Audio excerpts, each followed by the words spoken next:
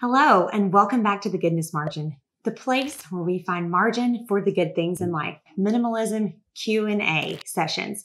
This is the home edition version. So on Instagram, I have asked if you guys have any questions, and these are 5 of the questions that I've received. If you want your question answered, drop it below or head over to Instagram and ask me. Question number 1, how do you organize your clothes? Is it by season, color, or use? Well, I have a pretty large closet. I'm really grateful for that. This is the largest closet that I've ever had. However, when we first moved in, it was pretty full. And now I've actually removed an entire rod. And then rather than folding my sweaters, I now hang them and use a rod for that. So all of my clothes, every season, they're all in this closet. Due to minimalism, I have been able to really reduce the amount of clothes that I own. So they all fit in my closet. I do organize them by type. I have all of my skirts together. I have all of my tops together. Now, these are tops that some of them are more dressy. Some of them are maybe a little bit more for fall or summer. But I live in Georgia. Our weather, it does get really hot in the summer. It doesn't get super cold in the winter. And a lot of my pieces are pretty versatile. I can layer a sweater on it or not. And that way it works for whatever season. So I keep all of the tops together. I do have my sweaters where I fold them and then I hang them over a hanger. I have those together because I have room for that. And then I have my longer hanging pieces that are all together. Now in each section, I do hang them by Roy G. Biv. That is the rainbow. So I'm going to start out with white and cream. Then I'm going to go into my pinks, red. Then you're going into orange, yellow, green, blue, indigo, violet, and finally I end with gray and black. I do put brown things in with orange. I can easily see that I definitely gravitate towards certain colors. There's no red in my closet. I don't look good in red. And there's a lot of like the blush, this color, green, and black. And so it's just very aesthetically pleasing when you walk in and everything is coordinated by color. So that's the way that I organize my closet. Question number 2, how do I handle regretting something that I have discarded? This is definitely something that I imagine a lot of people worry about when they want to start a minimalism journey. They want to begin to reduce the things that are in their house, but they think, well, what if I need this later? The reality is you're probably not going to need it later. However, if you are really concerned when you're sorting stuff that I really might need this later, put it in a box, close it up, put it in your attic, your garage, somewhere completely out of the way, and set a reminder on your phone. In 6 months, check it again. You probably can't remember what's in the box, and I imagine that you haven't needed it. We have been minimalist for about 2 years, and recently my husband and I discovered that I think I got rid of a cake plate that I needed that had a topper with it, but it might have been broken, and that's why I got rid of it. I can't really remember. But honestly, that's the only thing that I can think of that, oh, I really needed this. Something else to think about. If it's something that is a really cheap thing, it only costs $1 or $2, and you're not sure if you're going to need it again, or you think I might need this next year, I would go ahead and let it go. I am extremely frugal. We live on a very tight budget. We're debt free. So I'm not saying just go blow a bunch of money, get rid of your stuff, and then go buy a bunch of new things if you need them again. But sometimes we hold on to a lot of things for that what if.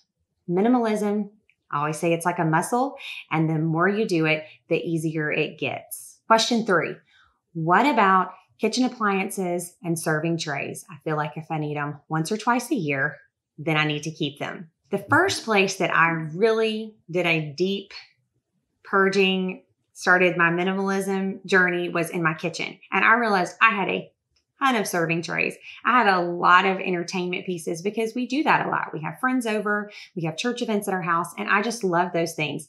I love cake plates. That's why I use them for decoration in my kitchen. They're decoration, and I use each of those for entertaining. So the first thing I want you to think about is choosing versatile pieces. It doesn't mean that they have to be boring, that everything has to be white. I do like to mix white, metals, and wood a lot because I feel like those things, you can add colored napkins, you can add fresh flowers, you can make those things seasonal. I have this beautiful Thanksgiving tray. And the prettiest part of it was this like turkey with this blue coat on that was on the middle of the tray. The problem is I was excited to use it for Thanksgiving, and you put food on it and it covers up that beautiful turkey. It really defeats the entire purpose. First, think about versatile things. What are some things that I can reuse over and over again? And I'm not really a big fan of having things that are only for special occasions. What is something that I can use for my family dinner for a Wednesday night? And what's something that I could also use for a dinner party or for Thanksgiving? I have this really pretty white platter that I use for all of those things. The next thing I want you to do is to envision the largest dinner party, Thanksgiving dinner, or you're doing a baby shower at your house, or you're having however many, the maximum amount of friends that you would have over. What is the largest dinner party? What is the largest thing you're going to have in your house? I have this island behind me, and then I have another surface over here that I'll usually use for desserts or something like that. Now, first of all, many times my friends are also going to bring something, so I'm not going to fill the entire space. But if I'm imagining this is the biggest thing I'm going to have, what can fit on this? What am I legitimately going to use? Then I pick my favorite pieces that I'm going to use, and I let the rest of it go. I got rid of so much stuff, and I promise you I haven't missed it because I'm still using my favorite things over and over again. Now, as far as small appliances, I don't have very many small appliances because I think that personally, you want to have things that'll do double duty. So for example, if you have a regular toaster and a toaster oven, do you need both of those? You can make that decision as to if you need all of those. How many coffee pots do we need? Those kinds of questions are good to ask yourself. I definitely recommend choosing appliances that are going to perform more than one task. Question number 4 is help with storing purses.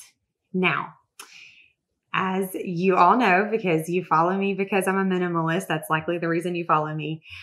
I don't have very many purses. I have decided to go with quality over quantity. I used to choose less expensive purses, and then they would get a tear in them or something would happen and it would seem like I was, it wasn't quite nice enough to wear. So I would still hang on to it. But then I didn't really want to use it because there was something that wasn't so great about it. And so I only have a few. So I don't really have a way that I store them other than a hook in my closet because I only have a few. But if purses are your thing and you want to keep a bunch of them, one really great way to store them is inside of each other. So if you have a really large purse, then you can put one that's a little bit smaller and go that direction. And that really helps you to keep those compact. If you have space in your closet, there are dividers that you can get where that you can store them where they'll stay upright. Another great way is how that I store. I have a couple of smaller bags and I store them on a hook in my closet. But I definitely would recommend for you to take a good hard look at those and choose the ones that are your very favorite, the ones that are a good quality that you're going to use over and over again, and maybe try to part with a few of those purses if you're having trouble finding the space to store them. Okay, and question number 5, which is the final question, is how do I start this process? This is a question I get so often because people want to feel that freedom that minimalism brings, but yet they're a little bit afraid of the process. What do? I feel overwhelmed. Well, the first thing I would recommend is choose a space in your home that will make a big impact. I do not recommend starting in your basement or in your attic or in your storage room. That's not the place I would start. I started in my kitchen because I love opening my kitchen cabinets. I do that multiple times a day and seeing that things are neat and tidy because there's not much that's in there. That made an instant impact in my life. Another great place to start is your living room. We're in our living room very often. It's somewhere we can enjoy together as a family. And so that is a great place to start. So if you're starting in your kitchen, I would advise you just to pull everything out and really look at each item. I like to think of the 6-month rule. Have I used this in the last 6 months? If you haven't, it's extremely likely that you're not going to use it and you can let it go. In your living room, many times we can get things that are a little bit cluttered on the surfaces. We have knickknacks or we have photos and things just slowly start to build up. I would advise you to take everything off of those surfaces and maybe don't be afraid to live with it naked for a little bit. Just let it be bare. Let nothing be there, and you will begin to really enjoy the space, the visual, clutter-free space that you are sitting down and realize there's a place to put your coffee cup on the side table because there's no longer a bunch of pictures and candles. And then choose some of your very favorite things. Maybe with each surface, just put one thing at a time and decide what the amount is that you want to keep on those surfaces. I love answering your questions. Thank you for asking them. If you have a question that I haven't answered in one of my Q&A videos, please drop it below. I would love to hear it, and maybe it'll be on my next minimalism Q&A video. If you've enjoyed these videos, I would love for you to subscribe, hit the bell, and that way you'll be notified. I hope you have a great week and you're enjoying the margin that you're finding for your life.